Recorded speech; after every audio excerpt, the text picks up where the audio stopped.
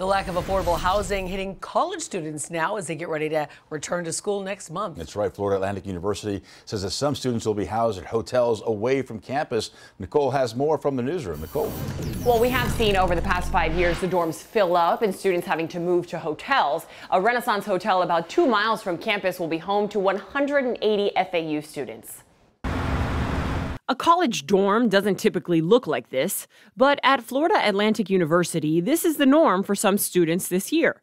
A university spokesman says the school saw an increase of about 27% applications for on-campus housing this year over last, partly due to rising rent off campus. It's difficult to find anything below $1,200. Graduate student Asher Iqbal calls it a housing crisis. The way the inflation is going up, the salaries are not going up accordingly.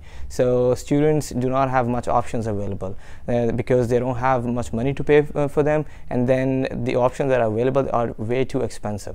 Rent Cafe, a website that tracks rental trends, says that average monthly lease in Boca Raton is $2,800 a month. So you can imagine how difficult it is, like whether to live or to eat.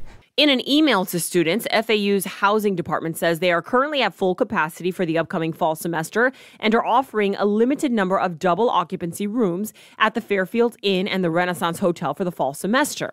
Just last year, Boca Raton's City Council rejected a proposal for a 546-bed, 4-story apartment complex across the street from FAU's campus. I think that was kind of a lost opportunity for us. City Council member Andy Thompson says the proposal was rejected partly because of concerns about safety and traffic.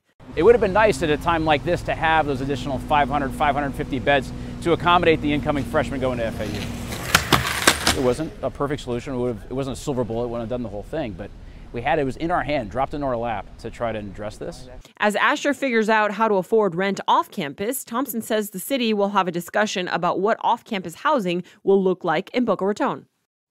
The housing department does say they expect on-campus housing to become available for the spring semester, but for now, hotels are the best option for many students.